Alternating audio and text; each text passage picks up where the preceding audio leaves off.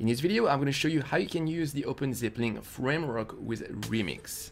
Hey, I'm Julian, and on my channel EatTheBlocks, I teach how to become a blockchain developer and get your first blockchain job. Alright, so I am in my Remix editor and I want to use the OpenZeppelin framework. How can I do? Here for the example, I'm using the ERC20 implementation of OpenZeppelin, but you could be using any smart contract from OpenZeppelin. So what we want is a way to use the import statement of Solidity and point to the GitHub repo of OpenZeppelin.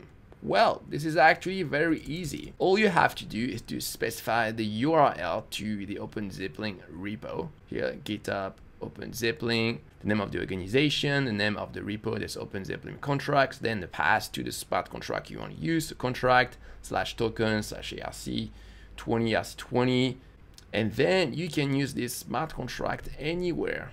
After you click on compile, and you go to the deploy tab, you click on deploy, and boom, that was easy.